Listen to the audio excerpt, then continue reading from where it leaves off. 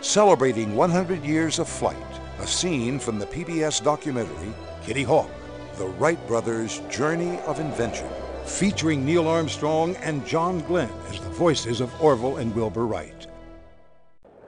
The next morning, they carried the glider to the dunes located a mile south of camp. But by the time they arrived, the winds had died down. Literally throwing caution to the wind, they began tossing the unmanned glider off the top of one of the dunes. To the brothers' delight, the device worked.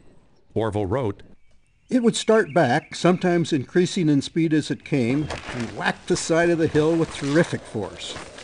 The result generally was a broken limb somewhere, but we hastily splint the brakes and go ahead." 2 days later, the winds picked up. Bill Tate helped the brothers carry the glider 4 miles south to Kill Devil Hills.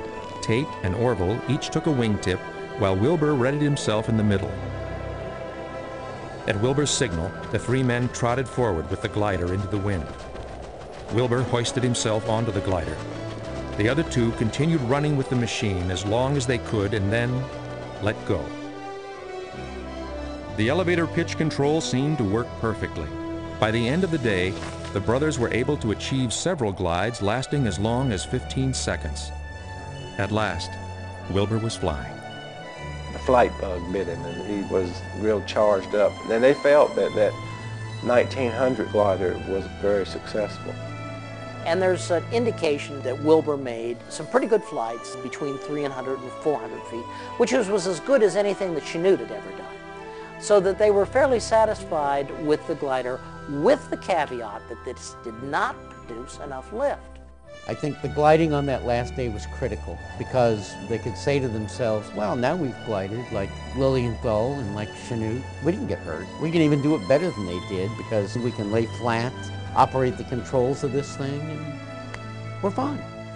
Light winds returned the following day. There would be no more manned glides before they would need to break camp and return to Dayton. Before leaving Kitty Hawk, the brothers gave Bill Tate permission to salvage what he could from their glider. Mrs. Tate used the sateen fabric from the wings to fashion dresses for her girls. In all, Wilbur had spent barely 2 minutes at the controls of his glider, but he was exhilarated and encouraged. His glider had actually flown. Wilbur later wrote, "We considered it quite a point to be able to return without having our pet theories completely knocked in the head by the hard logic of experience and our own brains dashed out in the bargain." Kitty Hawk, the Wright brothers' journey of invention.